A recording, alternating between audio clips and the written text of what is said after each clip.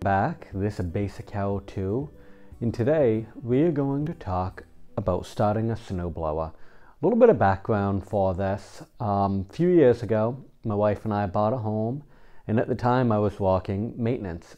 So I'd be gone every snowstorm, and my wife would be left with needing to clear the yard. So she was a little bit uncomfortable with getting a snowblower started. I took to YouTube, I tried finding some videos that could be helpful, and I didn't see many out there. So, with that said, I'm hoping this fills the niche and it's helpful. Okay, let's take a look at an engine.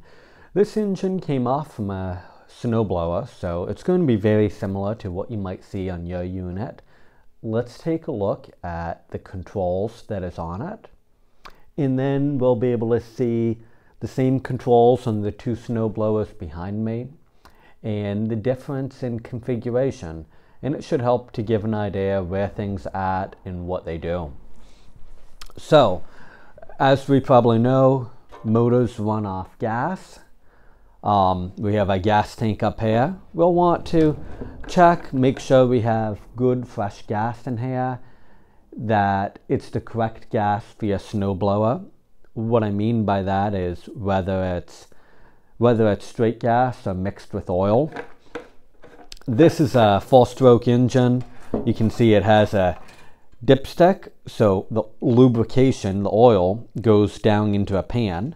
So with that said, we'd want to check our oil height, little hatching, cross hatching, and high-low lines in the dipstick. Make sure you have oil. If not, top it off with the correct oil for your snowblower. If it was a 2-stroke, it would have no dipstick, and your cap would probably say something like 50 to 1, 40 to 1, and that's just saying that that's the ratio of oil that are mixed into the gas. I have a video on mixing gas if you're interested. That's in the link description. Moving forward, we'll want to make sure the gas is getting to the engine. A lot of snowblowers will have a shut-off like you see here. This particular shut-off is open when the handle is in line with the hose, and it's closed when it's across. Also, there's a little etched off into the side of this shut-off. So we can see it's in off position. Now it's in on. So make sure your gas is on. Might take a little trial and error, but we'll see a few different configurations on these two snowblowers. Next, let's pump our primer a couple times. Sometimes the snowblower will say, or the engine will say, 3 pumps, couple pumps. That gets gas into the bowl, makes sure that it's nice and filled. Then moving over here, we have a choke lever.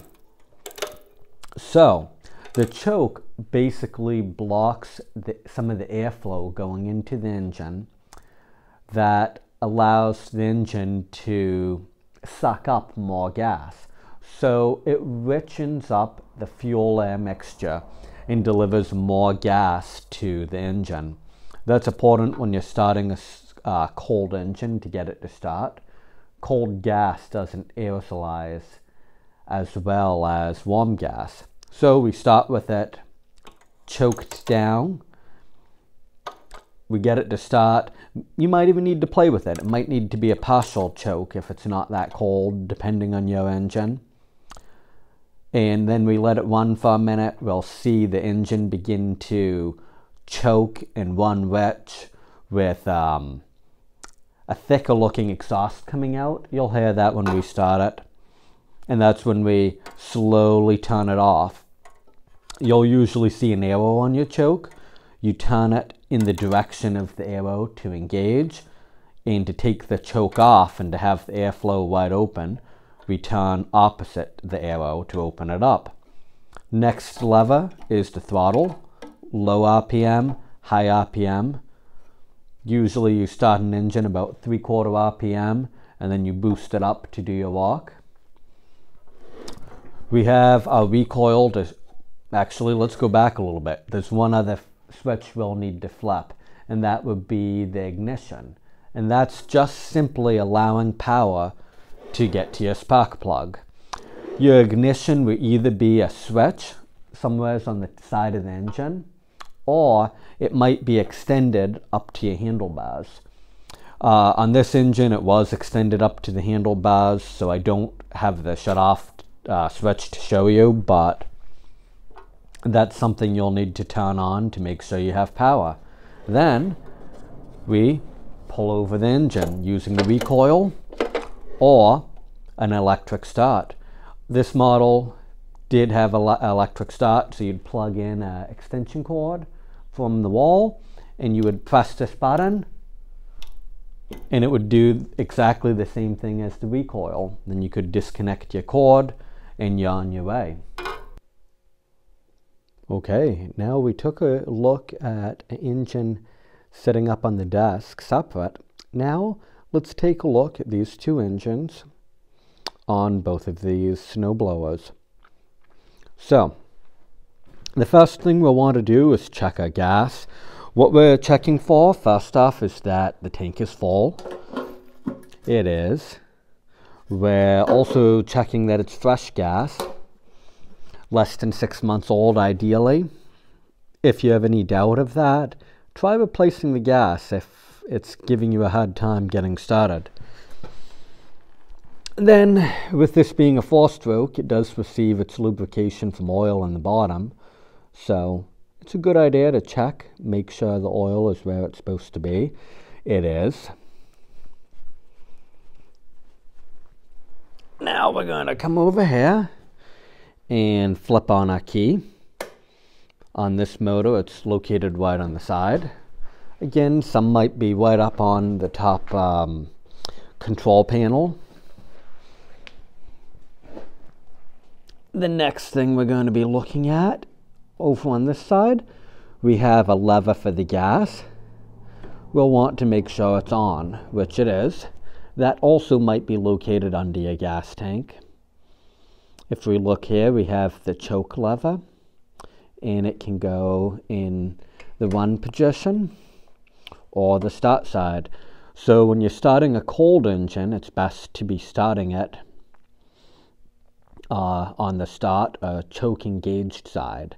That's going to richen up your fuel air mixture and aid with starting when the engine is cold. As it warms up, we will want to back it off to the other side, the run side in this case. Over here we have the throttle. It's best to start an engine at about half throttle, maybe three-quarters of the way up. So now that we have everything flipped that needs to be flipped, we simply come over and give the recoil a pull. Okay, we just started the engine and it already sounds like it's up to temp. It sounds like it's running rich. The engine is a little labored. The smoke is a little cloudy. So we're going to back off the choke and let's bring our throttle up to a full operating speed. Now we would be ready to do our walk with the blower. When you're done, we're going to back our throttle down about halfway and let the engine idle for a moment. After that, we turn off the key. Okay, so that was the 4-stroke. A little bit of a larger snowblower. We move over here. We have a smaller 2-stroke. One of the indications of it being a 2-stroke, and the biggest difference that you need to know as an operator, is it requires you to mix gas and oil. So if you look at the cap, it says 50-to-1. That's 50 parts gas to 1 part oil.